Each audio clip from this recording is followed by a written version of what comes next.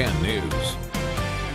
So California's governor demanded in April that Californians conserve more water. Well, now we are learning that demand is paying off. So here's what we've learned. Statewide, Californians cut water use by 13.5% in April. Los Angeles and San Diego conserved 9%, but San Diego still conserved more than any major city as part of a water challenge. And 10 News reporter Marie Cornell is live at the Miramar landfill to show us how. Marie. Well, Jason, we're here at the Miramar Greenery, which is on the same property as the landfill, and we've seen people who are taking advantage of the free mulch from the city. One way to cut back on water. Water, it's our main element, so we try to save as much water as we can.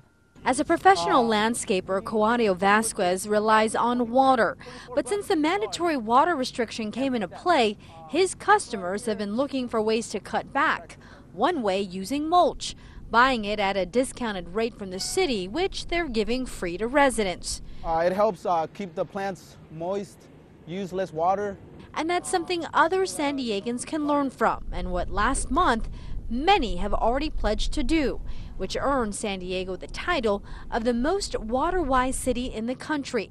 That's based off of a nationwide online challenge to inspire residents to cut back on water and energy use. But the latest state water usage report shows San Diegans still need to do more.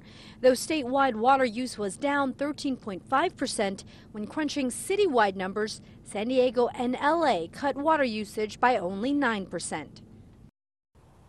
Now, aside from providing the free mulch, the city is also offering rebates as well as these tours where someone can go to your house and point out ways you can save on water.